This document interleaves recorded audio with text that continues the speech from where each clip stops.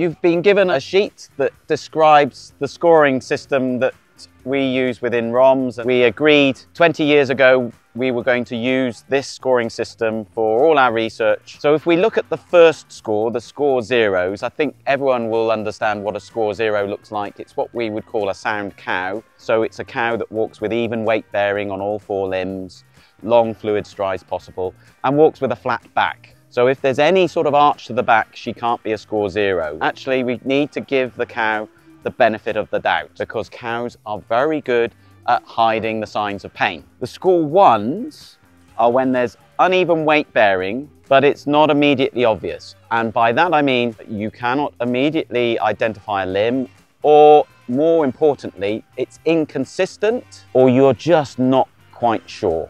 Of course, there's an element of experience involved with that. The score twos are when the leg or legs is immediately identifiable.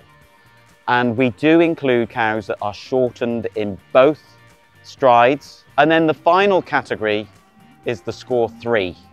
And this is the cow that is unable to keep up with the rest of the healthy herd because she is showing the signs of lameness, so showing that she's uneven weight bearing or shortening her strides. Sometimes identifying one limb on those cows can be very challenging. Sometimes you just have to say, gosh, she looks so sore on multiple limbs.